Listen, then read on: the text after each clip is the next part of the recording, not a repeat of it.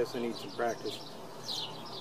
My name's John Kennedy, and the purpose of this video is to show you a stove that I've made an improvement to. I found the original stove on YouTube, and I like the stove. It's called a biomass stove, but it didn't appear to be complete to me.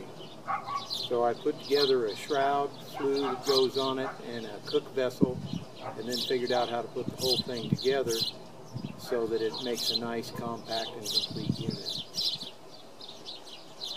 A couple years ago I lost a brother who was as good a friend next to my immediate family, my wife and kids, that I'll ever have.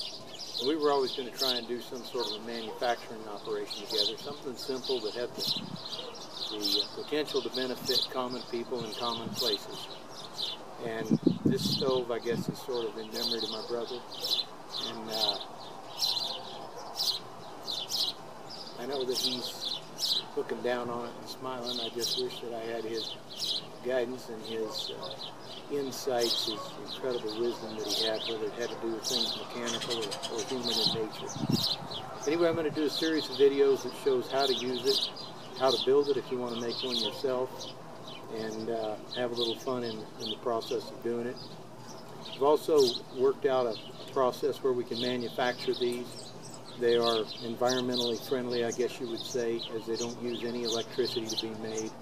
They're entirely handmade, and they're made almost exclusively from recycled materials. Used tin cans is the primary material source for them, with the exception of a little bit of high temperature paint that we spray on them and some high tensile wire that we make the bales out of. They're, again, entirely recycled from local restaurants and places that use food cans. And the best part is they're an incredibly efficient stove. They use very little fuel. They're very easy to use. A small child can light them safely. They'll light in a wind just as easy as a calm day, but they're super efficient. It takes very little fuel to boil a full quart of water in generally less than 7 minutes and closer to 6 minutes.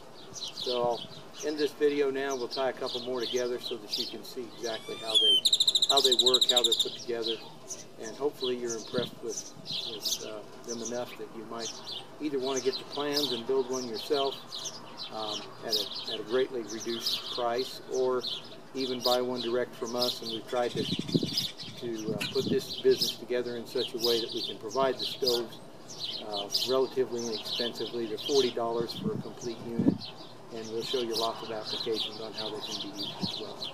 So let me see if I can get through another fiddle tune here.